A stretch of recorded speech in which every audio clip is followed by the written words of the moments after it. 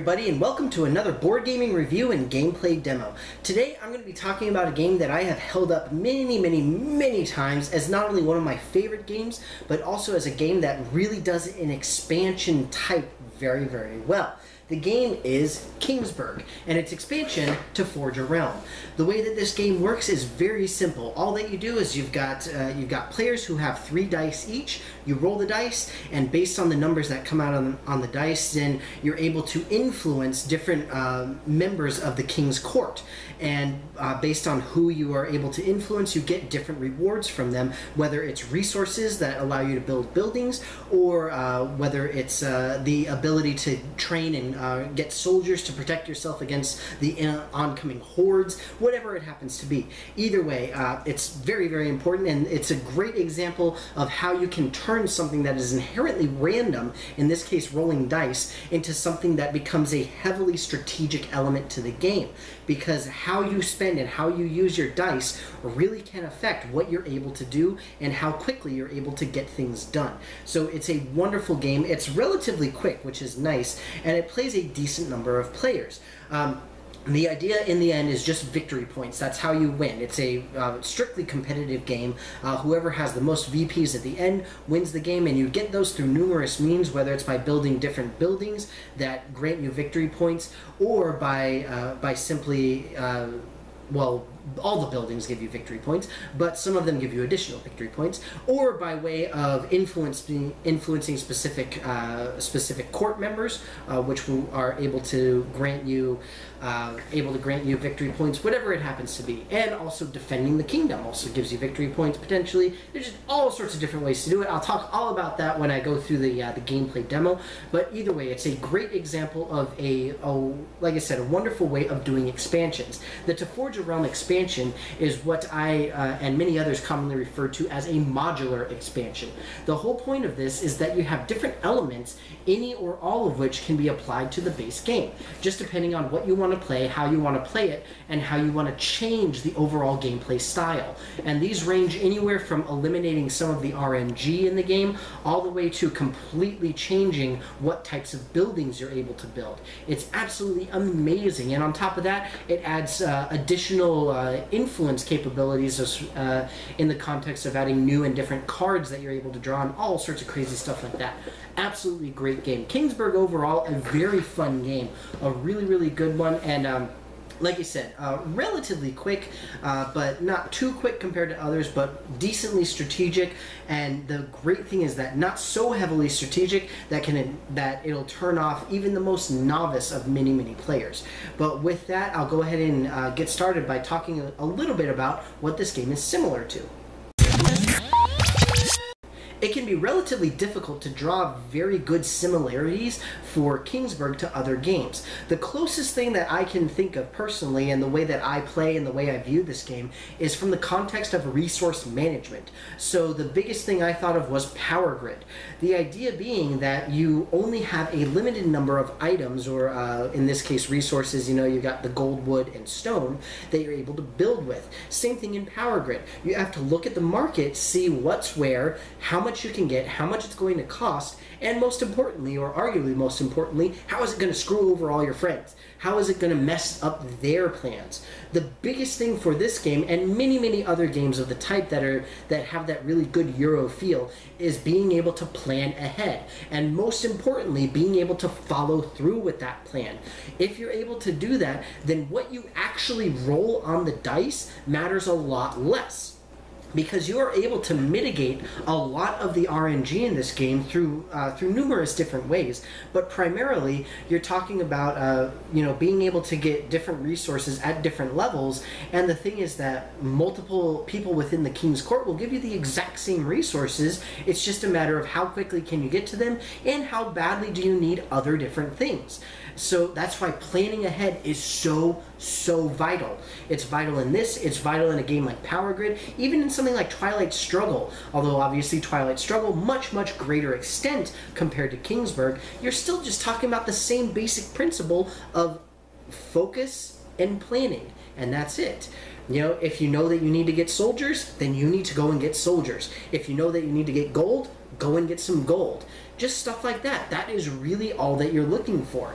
And overall, it does a great job of balancing the real rigmarole and real difficulty of having to have that really heavy resource management in a game that's still relatively simple to play and still a lot of fun.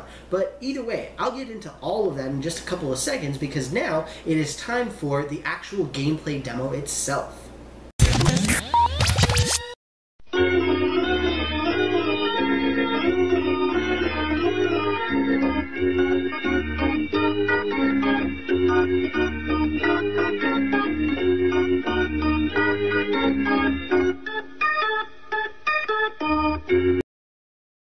Alright everybody, we're basically set up and ready to play Kingsburg. I know that it may look a little bit complex, but I'm going to go over every single aspect so that you know exactly what I'm talking about as I'm going through it. But first and foremost, just to go over some of the basic setup for the game, we have the main board that should be within reach of everybody. Obviously, it's not too great for the way that my 3 players are set up here. The reason I'm playing with 3 players is that's the minimum that we need without using a dummy player, because I really don't want to deal with that right now. But everybody gets one of these play mats. Everybody gets a whole bunch of these markers to indicate what buildings they build throughout the game. Each person gets 3 dice representing their particular color, and everybody gets 3 wooden discs that they put on the board in their respective spots. You've got one that'll go around the victory track, which will keep track of just how many points you've got to see who wins at the end of the game. You've got one to show where you are in the turn order, and then you've got one to show how many troops you end up recruiting throughout the different seasons. So the way that this works is we go over the course of 5 years effectively, and during each year we go through the 4 seasons. We have spring, summer, fall, and winter, and in between the seasons specific events occur. But basically during spring, summer, fall, and winter we all roll our dice, and depending on what the numbers are, we will go and we will influence different people within the king's court. And the way that that works is you can either use a single number to influence a single person, or you can add up 2 or all 3 of your dice to influence some specific person, right? Very, very simple. And effectively, each production season, we will end up changing the order because it's based off of your die rolls. Whoever has the highest number will go last. Whoever has the lowest total number will be going first, okay? In addition to the wooden discs for each player, there are also 2 purple discs that are for the game itself.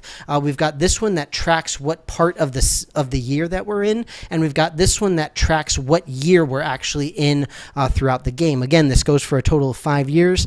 Up in the top right corner, we've got all of the material goods. We've got wood, gold, and stone, and then we have the 2 pip counters, which we can use to modify our die rolls as well. Okay, so the general goal of this game is that throughout this we'll be earning different materials of all different sorts, and using those materials we will be building buildings in order to gain virtue and honor with the king, represented by the victory points. What I'm going to do is I'm going to go through this. This is just the base game setup here, and then I'm going to show you what To Forge a Realm adds to this game, which is some pretty awesome stuff. Okay, and I'll go through that. It's a great modular expansion. I'll show you each module. But to start off, I'm just going to go by this base game, what you get to start off here. Okay, so the first thing that we do, we start off in the spring production season. There's technically a little thing before spring, but we don't go through that because it's represented by the people who are sort of in the back, right? Throughout the game, if you have fewer buildings, then you get help. If you have the most buildings, then you also get help. You get more victory points because you are leading the pack and the king is proud of you. And then if you are also behind, then you get what's called the King's Emissary, which can give you some special bonuses. But then at the end, during the winter time, we have to fight some of the bad guys off, and hopefully we will be able to defeat them so that we are able to earn some cool stuff, and at the very least avoid losing a bunch of stuff very badly. Okay, the way that we do that primarily is by earning these various materials and using those to build buildings. So this is a great example of a game that uses an inherently random thing, an inherently random mechanic, which in this case is rolling dice, and mitigates that to such a great extent by giving you some absolutely amazing ways of stopping that. So what I'll do right now is just go over some of the King's Court things, some of the things that might not be so obvious. First, on the gesture here at number 1, we've got the little flag. That represents a victory point. You see that on the cards as well. That's just a victory point straight up. You get that for rolling a 1, right? And then you got the thing that looks like a bunch of lemons. That represents gold. The wood is fairly obvious. If you've got the vertical split between one or more materials, then you pick a set on either the left or the right. The shield with the crossed swords represents earning a soldier for that year. The number 6, the alchemist, means that you can trade in. You can trade in gold for a wood and a stone, wood for a gold and a stone, or stone for a gold and a wood, right? The other sort of strange symbols are this weird-looking bag thing that you see in several places, and that just means you pick a specific resource, either the stone, the wood, or the gold. The other weird one is this pink ghost looking thing, and what that allows you to do is to look at what the bad guy is going to be for this season, so you know about how many soldiers you'll need to get. So what I'll do is I'll play through a full year so you can see the entirety of how this works, and you'll be able to sort of get a really good feel for the game itself and how it goes along. Now, just as a very brief strategy for this game, and what you sort of want to look for is regarding the buildings, one thing that you really want is to get the market. First you get the inn, which allows you at the end of the summer each year you get one of the 2 pip tokens, which literally just allows you to add 2 to any roll, which is very powerful. And then the market allows you to take a die roll of any sort and go either up by 1 or down by 1 once per season. So once during the spring, summer, and fall. So in other words, if I roll a 6 and I've got the market, then I can either go on the 5, the 6, or the 7 because I'm allowed to go up or down by 1. So that's just a good thing to get right off the bat. Same thing for the Palisade. It doesn't give you any victory points, but it just gives you straight up +1 in battles, which is very helpful, right? And essentially, top row of the buildings, those primarily give you points. The next row involves being able to get more merchandise or be more flexible with regard to the rolls. The third row is all about combat of different sorts, as is the fourth row. And then the fifth row is a lot of combat, but also some stuff with production and earning more victory points just by going through the game, right? And not necessarily by completing things, but just at the end of the season, you get this, okay? So, like I said, I'm going to go through this base game, and then I will add into Forge Your Realm one by one, or the modules one by one, and explain them so you guys can see what I'm talking about. But for now, we'll just go ahead and start right off with spring. We don't do the pre-spring thing because none of us are below as far as the number of buildings that we've got.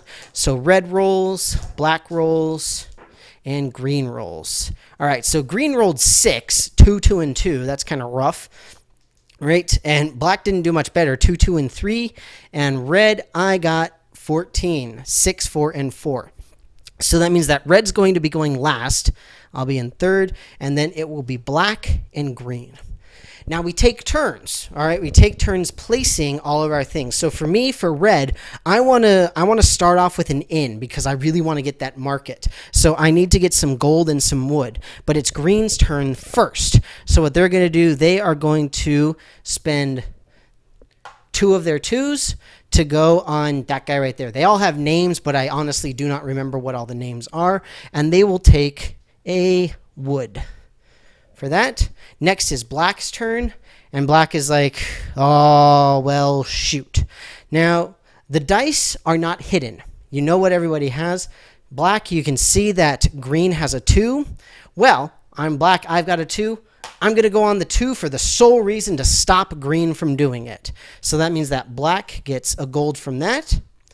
Now red's turn. Well, red is pretty safe for the most part. Unfortunately, the 4 is gone, so can't do that. Can't do the 6 because don't have anything to trade in. The 10 is kind of nice because you get soldiers and you get to look at the thing. But right now, I really need to get some gold and some wood. So here's how we're going to do it. We're going to go on the 8. 4 plus 4 is 8 and get 2 gold. Okay. Next round. Green can't go on the 2 because somebody's already there. Next up, black got a total of 5. So could get a soldier, but would rather get the wood. Right? So goes on ahead and does that. Now that die is useless. And now red goes, going on the 6, trades in a gold for a wood and a stone. Now everybody's dice are out. Nobody else can put anything else down. So everybody goes on ahead and builds. Red, I am going to build an inn for a wood and a gold. Just put the marker on there. Black is going to do the same thing. Build an inn. And then unfortunately, green can't do much. They could build a barricade. They've got 1 wood, but the barricade doesn't do a whole lot unless it's a very specific bad guy. Okay, so now we move on. Everybody gets their dice back. Now we are in between spring and summer, so the person with the most houses or the most buildings gets to earn a victory point. If you're tied, then everybody does it. So black and red are tied for that, so they both move up to 1 victory point now. Okay, and we are now in the summer. Right, so everybody rolls. All right, so that's 9. That's 14 for green. That's 8 for black. And 8, 9, 10, 11 for red. So now green is going last, black is first, and red is second. And we do the exact same thing.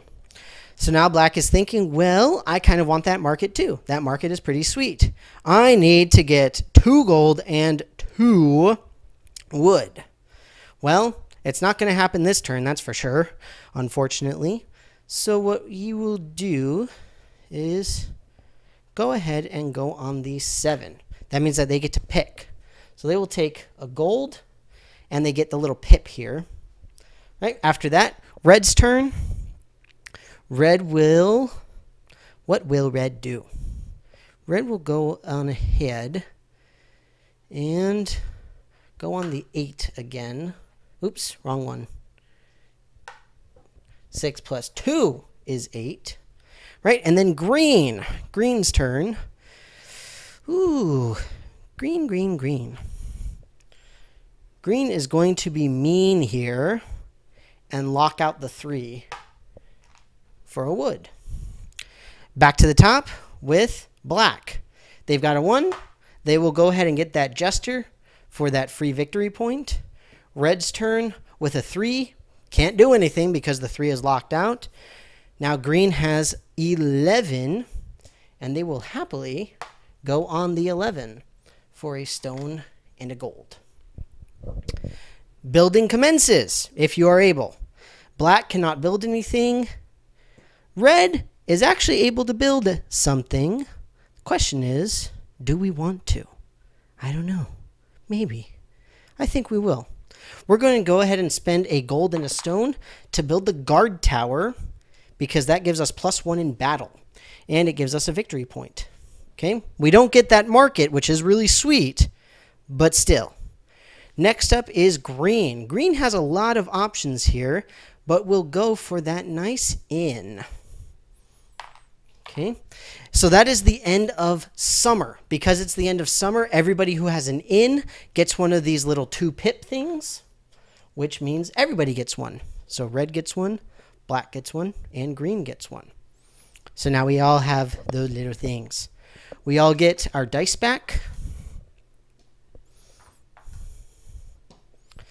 And now we move on to the King's Emissary. The King's Emissary is this unique little pawn token right here that allows you to either build twice, normally you can only build once, or it allows you to occupy the space, influence the same person as somebody else who already has. So for example, when black had the 3 lockdown, then if red had the 3 and the emissary, you can play the 2 of them together and play it on that same thing. Now the emissary goes to the person who has the fewest buildings, which right now is technically nobody. These 2 are tied, but they can't both get the emissary. So unfortunately, nobody gets it. Okay. Now, the fall season, right? This is the last production season before we are attacked by whatever that is. Who knows what it is? Nobody actually knows what it is yet, right? So we go ahead and roll. Oops, forgot a die. Rolling, rolling. Oops, that was a 4.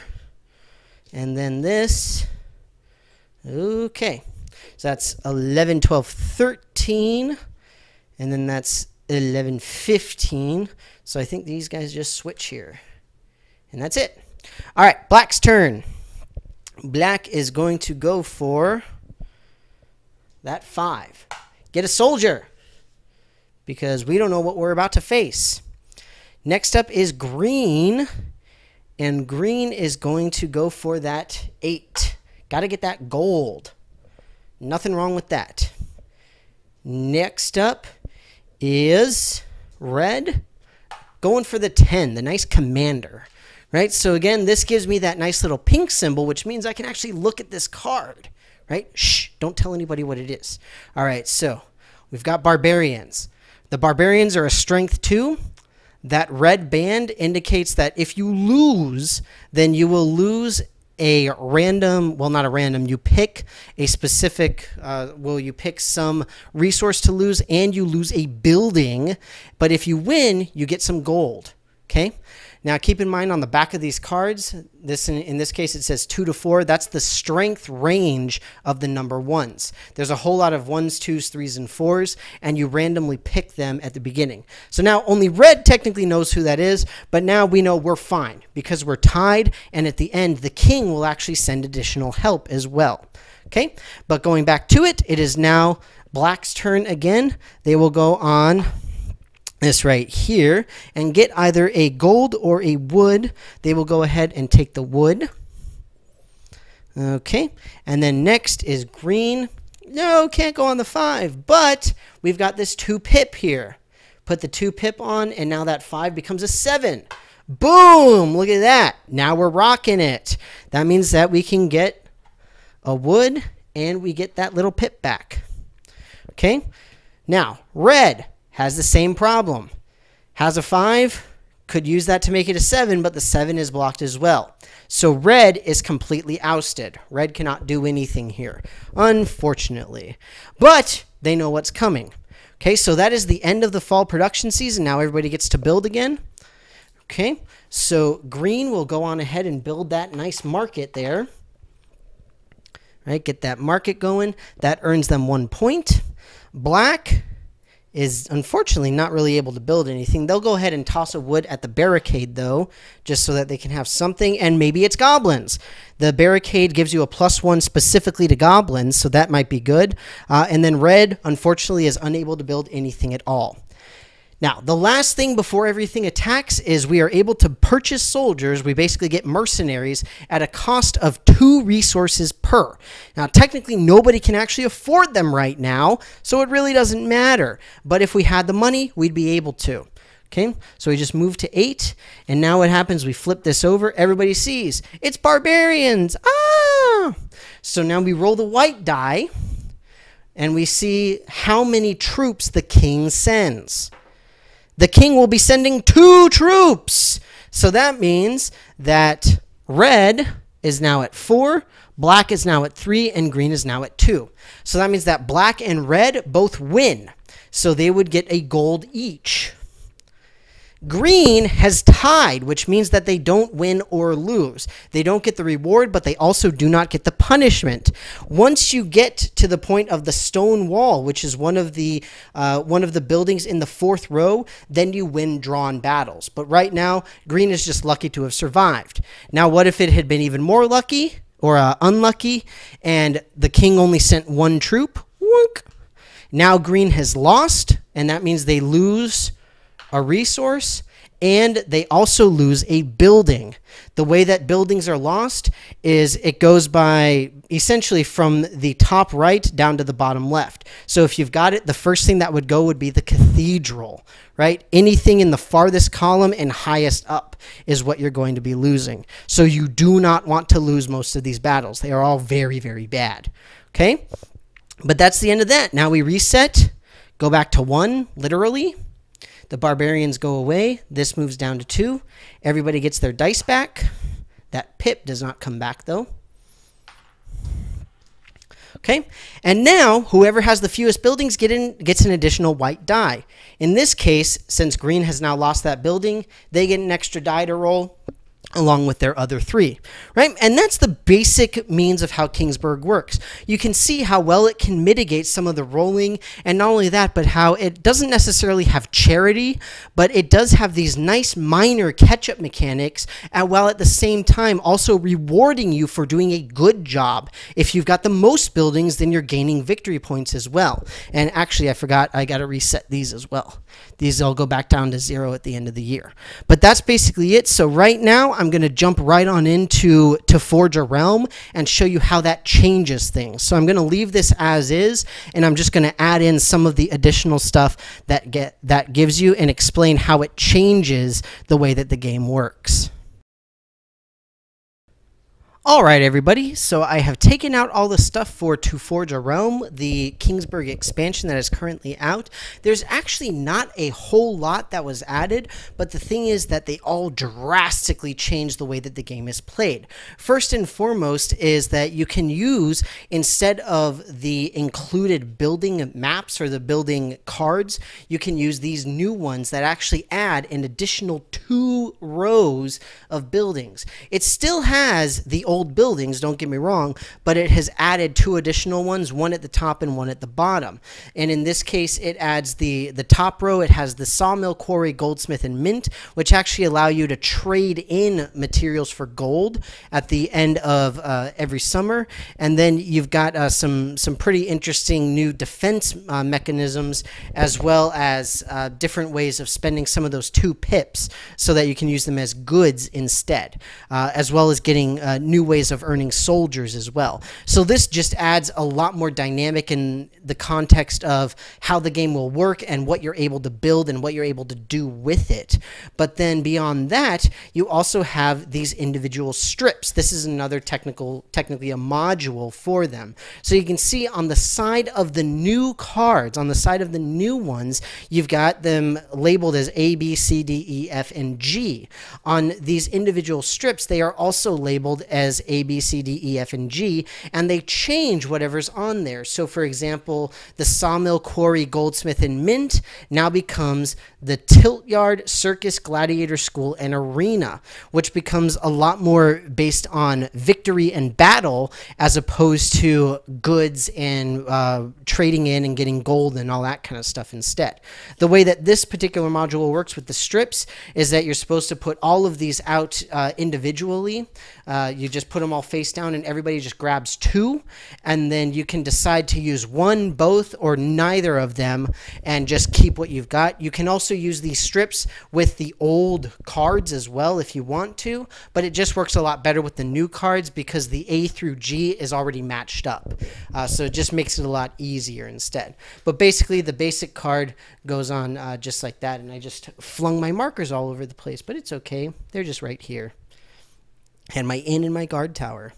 Right? So that's that. There are also options for bidding on certain cards and just all sorts of crazy stuff too for this, just being able to pick whichever ones that you want. So the other ones, there are 3 other major ones. The first one, the smallest one, actually involves these tokens here. These tokens actually replace that die roll at the end of the year for how many soldiers the king is going to send. Instead, each person picks one of these tokens, which have 4, 3, 2, 1, 1, or 0. And that's the total number of soldiers. So you know you got a total of 6 over the course of 5 years that you're able to use. But basically, you can, instead of rolling that die, you're saying, well, I'm really scared. Like, for example, with those barbarians, I already had 2 soldiers. I knew I was going to tie, so then I can just send one of my 1s. And I know that I'm going to be okay as red. right? Just as an example. But, you know, maybe you're aiming to tie, maybe you're aiming to win, whatever. It doesn't make a difference. But it's very nice because that was really the last aspect of really major RNG that this game had, right? Rolling these 3 dice and then influencing the different people can be mitigated by really good plays with the dice. And not only that, but a lot of the buildings will allow you to mitigate that as well, because you get things like if you roll below 10, then you can re-roll all your dice. If you roll the same number, you can re-roll all of them, you know, that kind of stuff. So it just makes it a lot more bearable. But with that die roll for those soldiers, you know, just arbitrarily between 1 and 6, you have no idea. But these tokens do a great job of really eliminating that instead. So the last 2 things are these cards here. There's 2 different types of cards. You've got these, the governor cards, or they're basically people cards, and then these cards are the destiny cards. The people cards, the governor cards, are the ones that you draw at the beginning of the game. You only get 1 in the entire game, but they give you some fairly substantial stuff. It's some pretty neat things. So, for example, here the philosopher, in every productive season, if your dice total is 10 or less, you may reroll all of them. There, boom. If your new total is lower, you get a victory point automatically. Okay, you may activate this power only once per season, but still, that's 4 times in the year, which is 20 times in the entire game. Okay, Princess, start the game with the King's Envoy, this little token here, and then you get a gold and a victory point. During phase 1 of the first year, only you will receive the King's Help, which is an extra white die, because you're the princess, and she loves you, he loves you, you know, king, guy, whatever. Either way, cool stuff, right? And these range anywhere from, you know, like this one's kind of cool. The sculptor, at the end of every year, you get a stone. When building, you can spend stone as if it were gold. There's the thief who starts off with more gold, but you also start with fewer victory points. You actually start in the negative victory points. You've got different ones that allow you to spend goods in different ways. Here, the noble, you just automatically start with 6 victory points.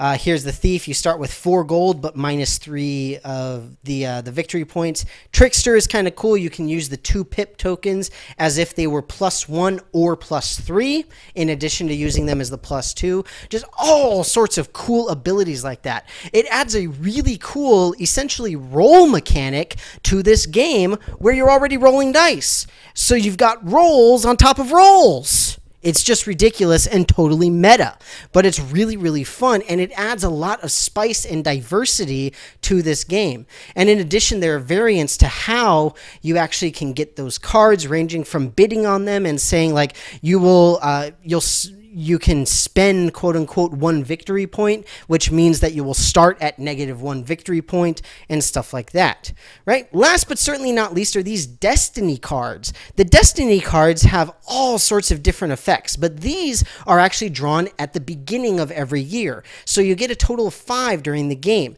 Now, for example, surrounded, place face down a second enemy card for this year under this card. When using the pink ghost face thing where you can look at it, a player may check this card or the one on the game board. In winter, turn both cards face up and fight against the stronger enemy. If they're even, fight the enemy card that was on the game board. So in other words, you're dealing with 2 people. So ideally, you would want to get that little pink ghost thing twice so you can look at both of them. These range anywhere from being good to bad to absolutely terrible. So for example here, at the beginning of each productive phase, roll 1 die. With a result of 4 or more, each player receives 1 stone. New quarry. That's pretty nice. That's very helpful for a year there. Urban expansion. In every productive season, players not owning the crane or the carpenter, which are 2 of the buildings, may pay 1 gold less when building in columns 3 and 4, the last 2 columns. And players owning the crane or the carpenter paid 1 gold less of their or of their choice when building in columns 1 and 2. So just decreasing the cost. Most of those cards are pretty good. Some of them are rather devastating. There's one, for example, where the king is sick. For this entire year, you cannot influence the king. And then if you get that card a second time, the king is dead and the game is over. So that's kind of unpleasant, but there's multiple of certain cards there. Here's a cool one. Good trades at the end of every productive season after the construct building step. Each player may trade with the supply one good for a different good of his choice, only once per season, which is pretty amazing because obviously normally you don't do that. So this is the modularity of To Forge a Realm, and one of the reasons that I love it so much. I absolutely adore this. None of these modules really relies on the other. The only thing that is close to that is these individual strips here that replace the boards really are a lot better off if you have the larger boards. You don't absolutely need to have them though. But these tokens for the soldiers, the destiny cards, the governor cards, all of those completely independent of everything else. Absolutely no reason to use all of them together, but also no reason to not use them all together. You don't necessarily feel pressured to use all of these things. You also don't feel pressure to use none of them. It's really, really amazing, and it adds so much additional depth to this game. But either way, I'll go ahead and stop rambling here. That's it for my demo for Kingsburg, as well as its expansion to Forge a Realm. I hope that you learned a little bit about it. I hope that you enjoyed this portion, but right now I'm going to head right on into my conclusions and also my pros and cons for this great game.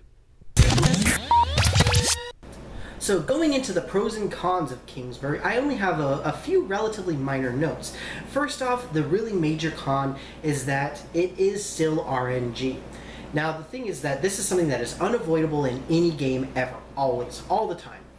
Whatever it is, whether it's drawing cards or rolling dice or anything, you always have the random number generator, you have the randomness. But the problem with this game is that really, if you are consistently rolling something like below 10 total on all your dice, then you are far behind. You will end up getting farther behind, and it does have the minor catch-up mechanics, which I am okay with in this context. For a lot of people, those types of catch-up mechanics are really cons, simply because it feels really artificial, but for a game like this, I think it makes sense, because again, it really does, in this context, help to mitigate a lot of those factors. One of the pros that I really like is this is a relatively minor version as far as the, not inventory, but the resource management that a lot of other games employ. It's a fairly simple means of doing something that a lot of other games make very, very complicated. Another somewhat minor gripe con for this is the length of time. Whenever I talk about this game, normally I'll talk about it in the context of being able to play with new players. People who aren't used to Euro-style games, aren't used to like the hobby-type games and things of that nature. And the problem is that in that context with new people, it is still a fairly long game. You're talking about like about an hour to an hour and a half, which can end up making people very tired and bored. Whereas something like Seven Wonders, or even something like Cash and Guns, taking only about a half hour, much better, much faster, and probably better for those types of people. But at the same time, this does a really good job of introducing a lot of mechanics that people are going to be seeing throughout all sorts of different hobby-style games. As far as other cons are concerned, I personally really don't have any. To Forge a Realm, a great expansion that also serves to mitigate a lot of the RNG that the base game has, but there's just really not a whole lot that's bad with this game. It is one of my favorite games of all time. I really love it. I love the way that it handles the dice rolling. It's not something I mention a lot, but I like the art. I think that it's appropriate for the theme and the setting that we're talking about. But again, that's a very, very minor thing, even for me. I really don't talk about aesthetics pretty much at all, ever. But either way, it's a wonderful game. If you haven't gotten a chance to do so, give it a try at least. See what you think about it. I think it's a great game. I always have a blast playing it. A lot of people that I play with really enjoy it. Most of the people that I play with who don't like it really complain about the time and the dice rolling. So that's why those are my two cons. But as always, please put any and all feedback in the comments below. I am trying to make my videos a little bit better in terms of higher quality video and audio, so hopefully that's coming through at least a little bit. But just let me know, is there any way that I can improve these? I've asked a couple of times if you guys would like to have a rating system for these games that I can give you, so that you have a little bit more of a concrete something to grab onto for whether or not to play or how good it is, whatever it happens to be. But either way, Kingsburg, great game. Give it a try if you haven't already. Put any feedback that you want in the comments below. Totally agree, totally disagree, somewhere in between, whatever it is. Or if you have a game in mind that you'd like to see me review, put that in there as well. So with that, thank you so very much for watching. I hope that you enjoyed this video, and I will see you next time. Thank you very much again for watching, and I hope that you enjoyed my review and gameplay demo for Kingsburg and To Forge a Realm. As always, please leave any and all feedback in the comments below, including any suggestions for other games you'd like to see me review. As always, I've got several of my playlists linked up at the top so that you can check out some of my other work, and please do click that big giant subscribe button if you want to see more from me in the future. And don't forget to follow me on Twitter for new video and live stream announcements. Thank you very much again for watching, and I will see you next time.